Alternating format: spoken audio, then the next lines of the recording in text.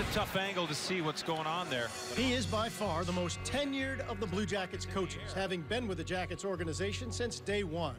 But because of the nature of his job, video coach Dan Singleton is also the only member of the staff who has never seen a Blue Jackets game live.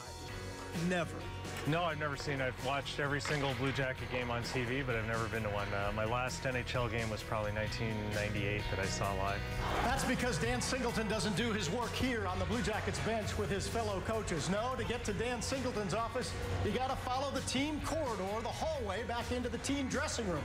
And back in here is where you will find Dan Singleton. It's one of the reasons why he never sees a game live, because he's always back here in his office working on, what else? Game video. Okay, thanks. Singleton's role has always been vital, but it's become much more high profile as of late. Before, I would basically sit in there and I would have nothing to do. Well, I would be marking the game, but then I wouldn't really have to perform or show anything until the intermission. And now you have to be on your toes all the time for replaying clips or for the goal challenges. Technology is the reason behind the change. The newly mandated cameras in the goals and on the blue lines at every rink, combined with the monitors that are now behind every bench, gives Singleton more video streams to keep an eye on.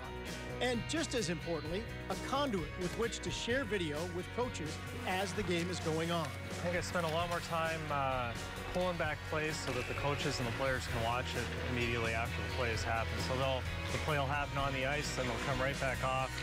They can look at either the monitor on the floor or the monitor on the side and see exactly where the breakdown was or see what they want to correct. The monitors behind the benches have been vital in that change and vital in assessing whether or not to make a challenge.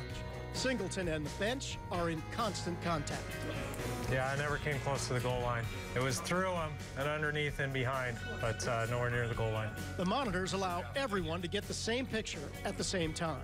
So before the bench monitors, I was on the hook for making the call entirely. Now they get to see what I'm seeing. Torts is able to have that information himself when he makes the decision. Aside from the monitors, the blue line cameras have changed Singleton's world immeasurably.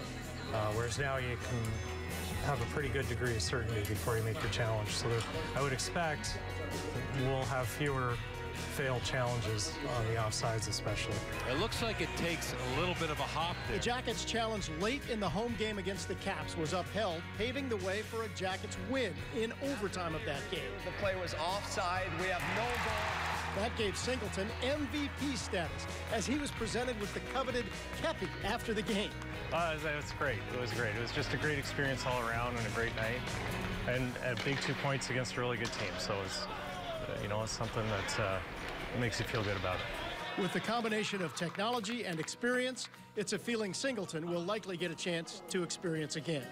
Dave Maetzold, Fox Sports Ohio.